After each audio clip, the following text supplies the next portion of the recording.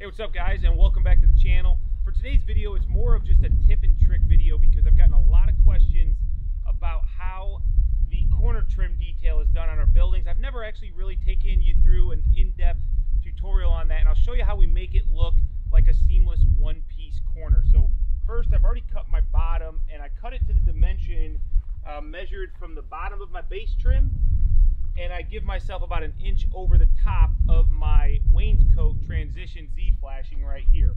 So what I'm going to do first, since my base trim is 1 inch, and you'll see I've got a protective coating here on the trim. That's because, especially with these dark colors, my metal manufacturer, Metal Sales, they do this for us. It's a nice little added bonus. Yes, it becomes somewhat of a pain when you're dealing with all the garbage. It's a really nice added benefit when you're dealing with dark trims because it's going to get scratched if you don't. So I'm basically marking 1 inch up on this leg here, and I'm going to cut this out. So I got to do it on both sides.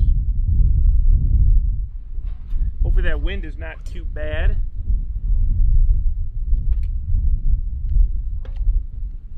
Now you'll notice I'm going to use my green snips on this side so that it doesn't stress the leg of trim that I'm keeping. You see how it kind of stressed this side? It's not doing anything to this one. So that's what I'm going to do on this side. And then when I get over to this side, I'll go ahead and use my reds.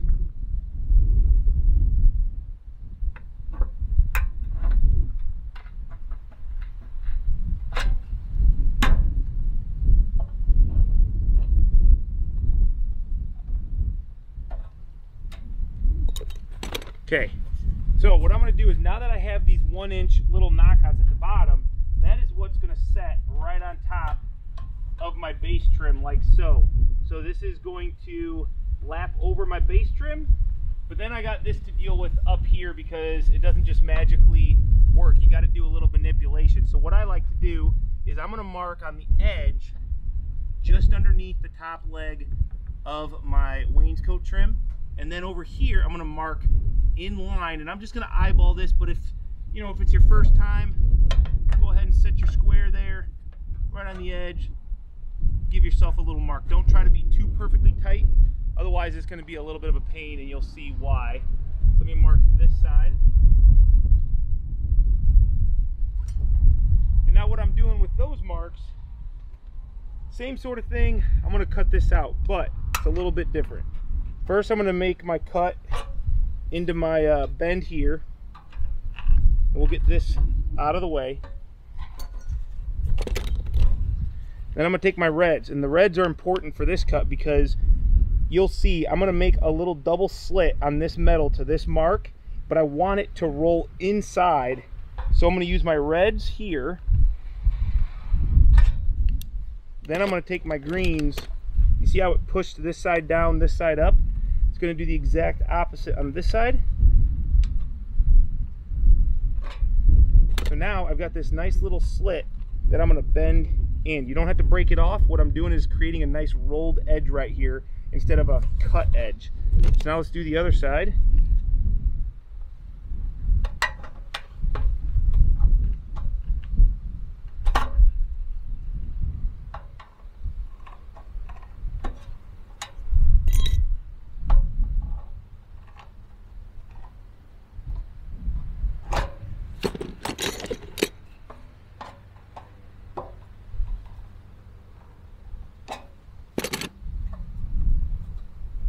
Okay, so now what we just did was we created a slit for this trim to sit in. So you'll see what I'm going to do is I'm just going to kind of stick it in there, slide it up nice and tight, and now that's going to give this all the way up here, and now we're sitting perfect on my base trim down here.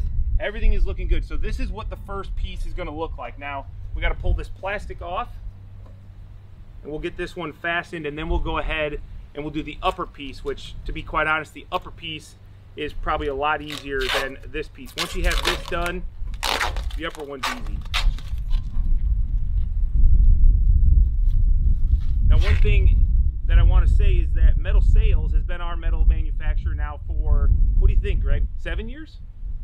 I'll say 6. Yeah, okay, somewhere in that time frame. And we've kind of worked with them over the course of a lot of those years to try to dial these things in. So if you're working with a supplier, you got to make sure that these dimensions are consistent from piece to piece. Otherwise, these one-piece trims, they don't work well because things don't line up. All right, now I'm going to show you a little trick here when installing these trims, or really any trim, how you can make it a little bit easier on yourself to make sure, like I said, the plastic does become a little annoying when it comes to the trash side of it. But what we're going to do is I'm going to take my punch. Now this is just a AWL, an awl, and this is what we use to punch our steel. What I like to do is kind of get the piece of trim right where I like it. Take the punch and just whack it. Get it in there. Now that one is being held right where you want it, so that you can come and make sure that you can get this other side perfect.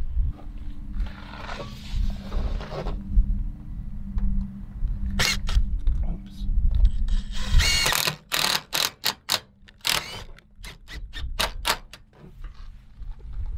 I'll just leave that punch in there while I finish all the other sides.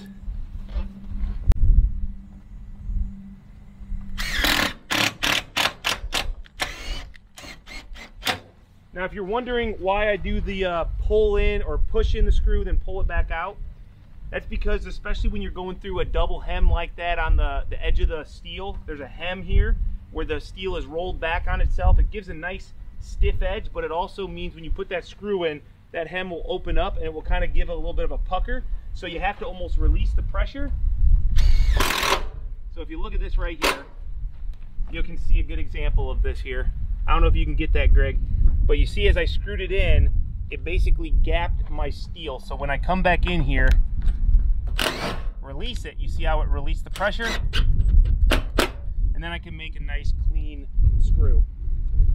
And now we've got those other 3 screws in, we're just gonna pull this punch out, and that gave us a nice clean hole to go into. All right, now we're going to move on to the upper piece, and I've already done the other ones on this building, but what I recommend is right where this piece of trim ends, which is right along this rib, you're going to want to get your dimension for your long point, because this is a pitched angle up there at the roof line on the soffit, and then the other side should be the same dimension as your side steel, so it's pretty easy to know that. And then what we're going to do is we're going to cut this piece. So what we got is a 112 dimension, that's on my sidewall side, and then up my long point is 116.5. So I'll just make those points on the edge of my steel. Take my square, and remember that 116.5 is actually this dimension way out here, and I've got a 412 pitch on my roof. So what I'm going to do is I'm going to put my square at 412. I'm going to slide it till this is right on my mark, 412, and I'm going to mark it. So that pitch that I just marked on this is my soffit pitch. Now this dimension could change based on the dimension of your trims, but we're a 7/8 rib on our steel. So what I like to do, so it's not too tight, is, and this will all make sense as it comes together, is I'm going to make a 3/4 inch line down to my 112 mark and squared across, that 112 mark being my sidewall. So now I don't know if you can see this in the camera, but we've got the 112, which is going to go up underneath of my sidewall soffit trim. Then it's going to come up. This is that 3/4 mark that I made, and it's going to come over to the pitch cut to the 116. So let's go ahead and cut it, and then you'll see exactly what we just did.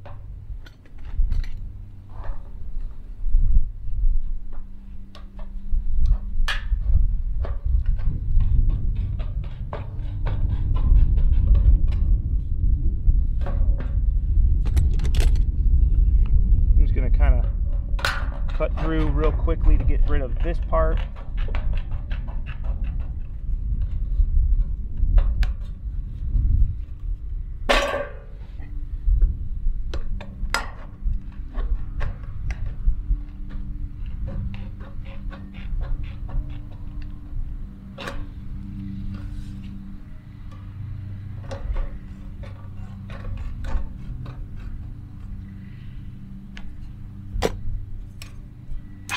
Okay, we'll always dry test it before we pull the plastic off, just because it's nice. If you got to pull it, the more times you have to move it around, the more chances it's going to get scratched.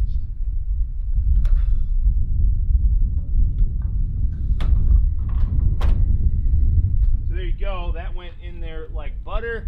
Let me pull that back down to pull the plastic, and then I'll show you guys what we did on that top trim cut. So hopefully it makes good sense. So here you can see this was the 112.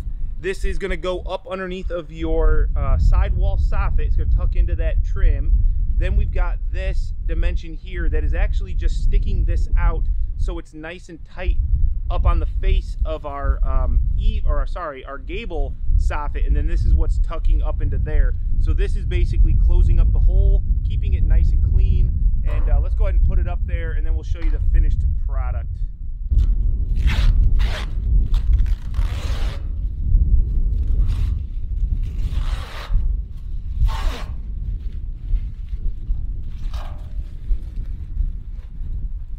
All right. Gotta be careful when you're handling these, especially when it is breezy. They can fold over on you, but this isn't too big of a piece, so we're pretty good.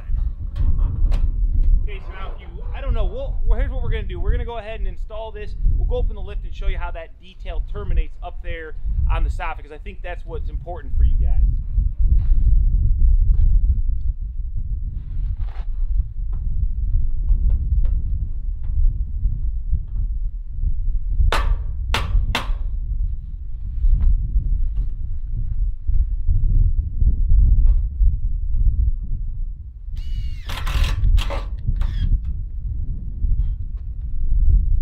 Leave that. Let's go up top and we'll show you what it looks like. So here's the detail up at the soffit. You can see right where we've got that 3/4. See how that tucks into this soffit J up here real nice, and then that 112 dimension is cut right underneath to go in here. So it's a real nice tight connection. You're not going to be getting anything, you know, big in there. No wind-driven rain is going to make it that way under the soffit. And then over here you've got your 412 pitch that we put on up here nice and tight. So I think it really cleans it up. I'm not a fan of a bird box, which on a 1-foot overhang there's definitely no need for it, but as this extends out, people have asked me what we do on a taller or longer overhang. We would do the same detail up until like a 3-foot overhang.